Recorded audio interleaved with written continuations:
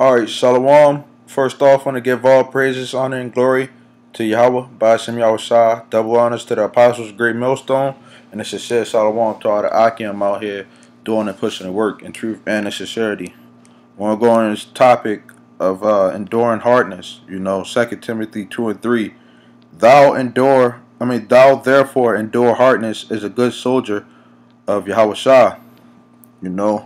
Like we getting close to the end of the society. And the last thing you want to do is faint, you know, or grow weary, or say that the Lord is the land is coming. There's a lot going on in this world right now, which is Wednesday, January the 6th, according to this calendar. You have the stock markets. You have a lot of things that's going on over in the so-called Middle East. You have a lot of things going on in America, which is known as Babylon the Great. And we gotta endure everything that comes our way. Whether we gotta wake up and continue to go to work, for the time being, whether it's your family members or whatever type of bull crap that you have to deal with while you're in this truth, you gotta endure it. You gotta endure that hardness. Because the time is near. But with the things going on and things even taking that long, even if you might think that things are taking that long, it's a good thing. Because when we get into the kingdom, you're going to be less likely to want to go off again. If the Lord took his time and kept on taking his time and tarrying, you should want to keep on holding on for that kingdom. And when the kingdom come, you want to keep it in your grasp. You don't want to go off no more, because how bull crap it is right now, all this bull crap that we gotta deal with right now. In the kingdom we won't have to worry about that. We'll be less likely to go off. This is Habakkuk 2 and 3. For the vision is yet for an appointed time, but at the end it shall speak and not lie. Though it tarry, wait for it, because it will surely come. It will not tarry. The scripture says, though it tarry. You feel like, man, this stuff is going on and it's taking a long time. Why this ain't happening now? Why we ain't getting the kingdom? Which rightfully so, we will get the kingdom. But at the same time, we gotta endure this hardness. We getting tried in the fire right now. The curses are real. We gotta endure these curses. The same way how when a slave used to get them whippings, he didn't want to. He had to endure them until his master stopped whipping him.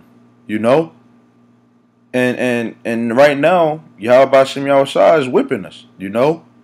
In this society, we the supposedly, if we're the elect, we're the first fruits of the kingdom. And through much endurance and patience, and tribulation, man, we gonna achieve the kingdom if we wait on the Lord. Acts 1 and 7. And he said unto them, it is not for you to know the times or the seasons which the Lord hath put in his power. It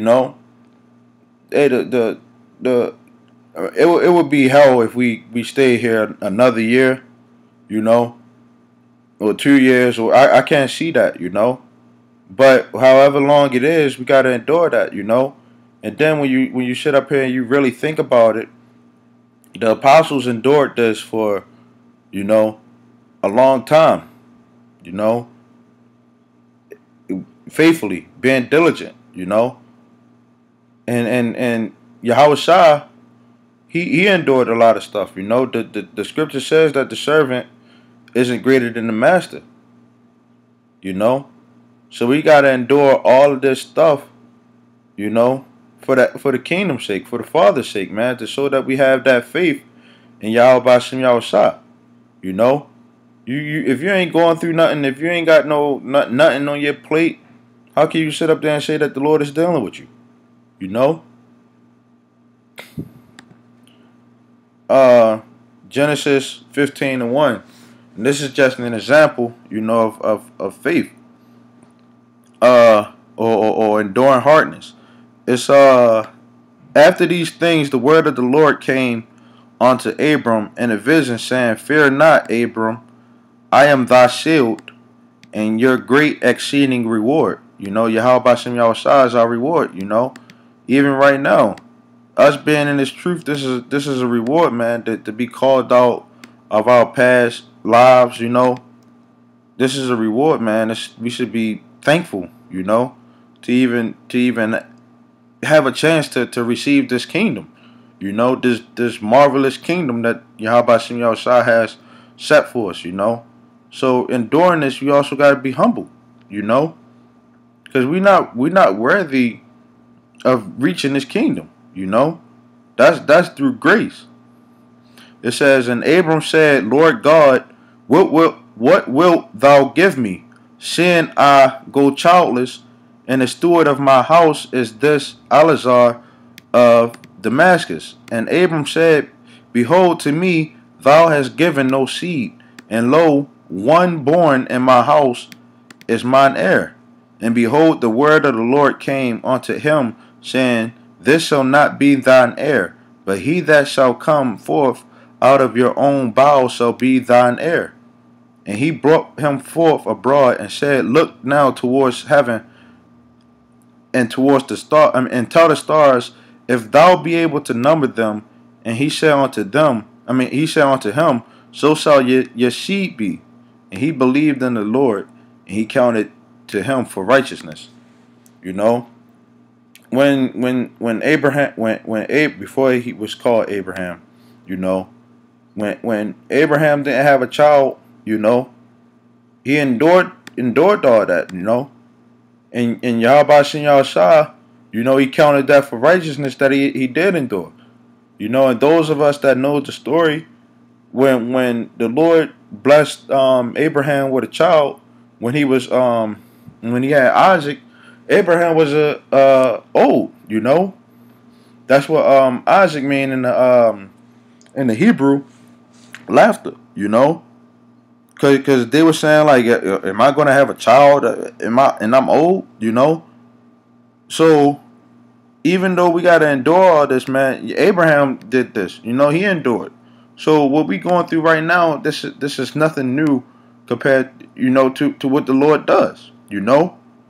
Us going through this kingdom. I mean, if you go through the scriptures and you read and you see, you know, there's many different examples of the Lord, you know, doing what he Salakia, the Lord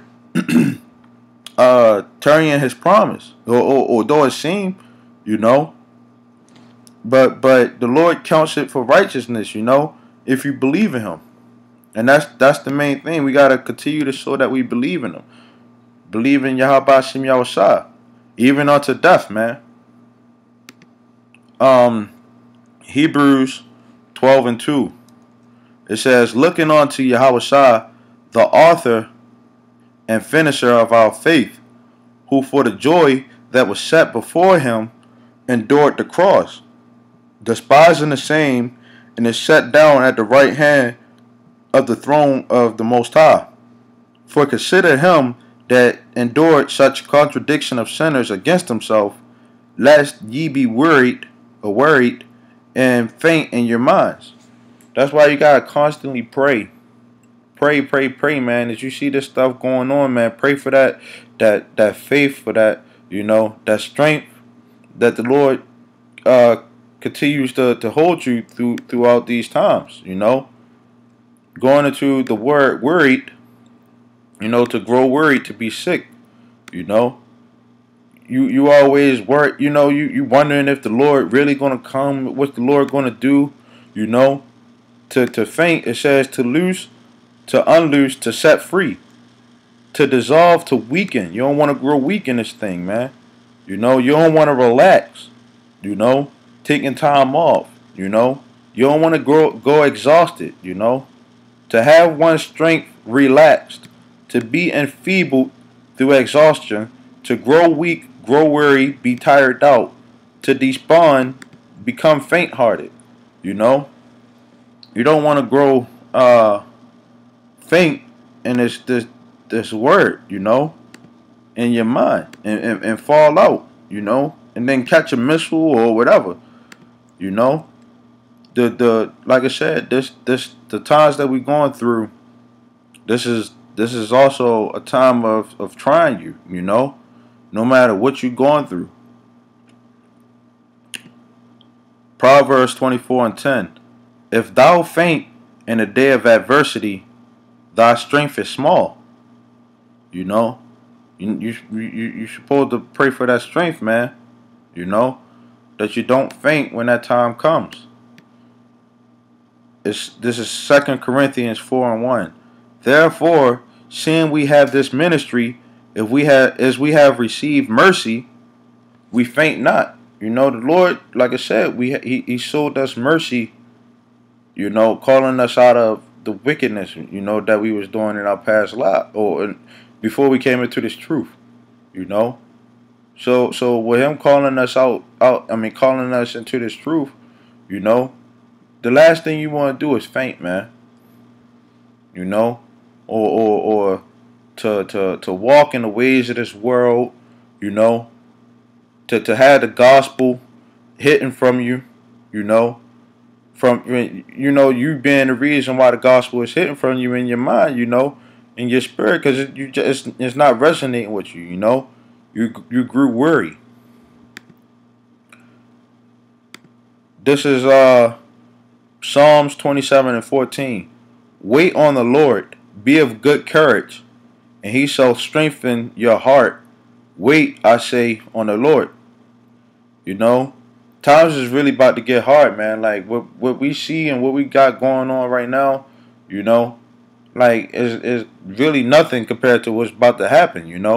When that hour of temptation come, there's going to be a lot of stuff that goes on. You got to continue to pray that the Lord, holds you, and keeps you strong until the very end. The scripture says, he who endures until the end, the same shall be saved, And that's very true even unto this day.